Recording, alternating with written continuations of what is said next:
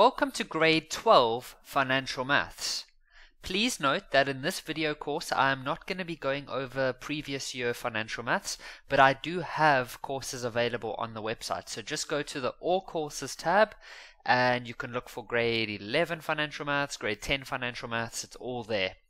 In this Grade 12 course, I'm just going to be focusing on the new concept for Grade 12, and that is an annuity. Now, I've seen students who they pretty much go through the whole of Grade 12 and still don't grasp the idea of what they are trying to teach in Grade 12.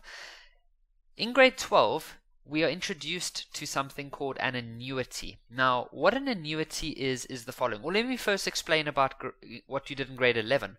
So in Grade 11, you would typically have a question like this. You would have a person who, for example, invests 500 Rand into an account and then maybe adds 400 Rand in 3 years' time, or they take out 200 Rand and then the interest rate changes.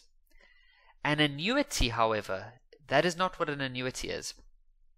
An annuity is something like you would like to save up 10,000 Rand in 5 years' time, for example, and you would like to do that by making regular payments of the same value at specific intervals. So for example, you might want to make monthly payments. So you will make you'd pay the same amount every single month, or you'll pay the same amount every year, or every quarter, or every 6 months, for example. So you do something regularly.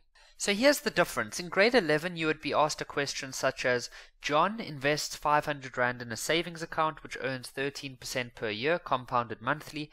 Calculate how much John will have in 5 years. So for that type of question, you would simply use the compound interest formula, where your starting amount would be 500 Rand, your interest would be 13%, which is 0.13, you would compound it monthly, and for 5 years you would say 5 times 12.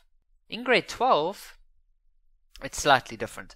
John invests 500 Rand each month into a savings account which earns 13% compounded monthly.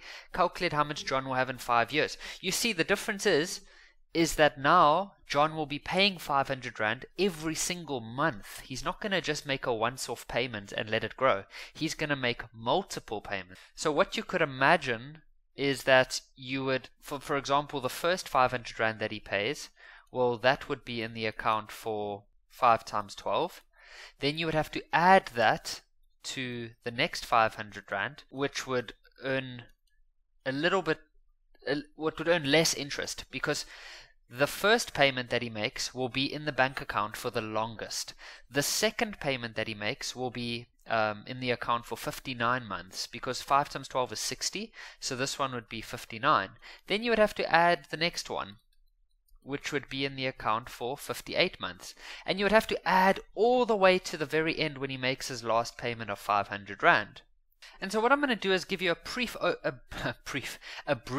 overview of how they came up with the formula that we'll use, because otherwise it's going to take a long time. You'd have to do like 61 or 60 different calculations, because this number would have to go all the way down to there. So first thing we need to look at is we're going to do our calculation starting at the very end and going in that direction. It just makes the maths a lot easier. So let's see what type of sequence we form if we go in that direction. We'll have a look what's happening. The first term is 500, then it's 500, 1 plus 0.13 over 12 to the power of 1. Then it's the same thing to the power of 2. And then it's the same thing it would be to the power of 3, and then it would be to the power of 4. Can you see that that is actually a geometric sequence where the common ratio is this? Because if I take the number 500 and then I times it by that, then I'm going to end up with 500, 1 plus 0.13 over 12. And if I times that by another one of these, then I end up with 500, 1 plus 0.13 over 12 to the power of 2. So we've got a geometric pattern on our hands. And I just want to quickly mention, this 500 Rand is the last 500 Rand that John would spend right at the end of his account. This amount here was made 1 month before the account closed, and that's why it gets 1 month's worth of interest. This was the payment just before, so it gets 2 months worth of interest, and blah de blah de blah.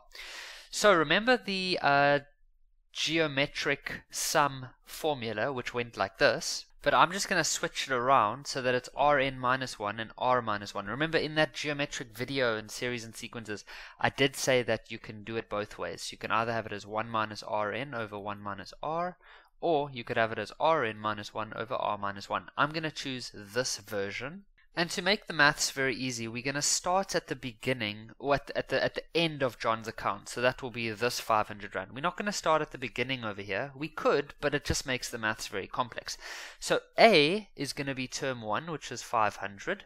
R is going to be the common ratio, which we said was 1 plus 0.13 over 12 to the power of n minus 1. And that's all over R, which is 1 plus 0.13 over 12 minus 1. Now at the bottom, the 1's cancel, and so we just end up with 0.13 over 12. And so here we have something called a future value formula. And so the future value formula goes like this, where the future value of your account is equal to your monthly payment, which in this case was 500. See, there it is. 1 plus I, so there's the 1 plus over here, to the power of n, to the power of n, minus 1, we have the minus 1, over, and then I think we've just lost this part of here, I, because remember we said that these ones cancel, and so there we have I. So this is a formula that adds up all of those payments. So remember, John makes monthly payments, and each of those little payments is going to earn interest. Some of them will be in the bank account for long. Some of them will be in the bank account for a very short time. However, we want to add all of them together.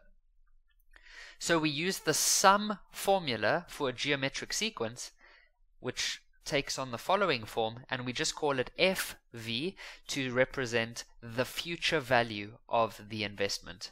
There is a different formula called the present value formula, but that we'll discuss in later videos.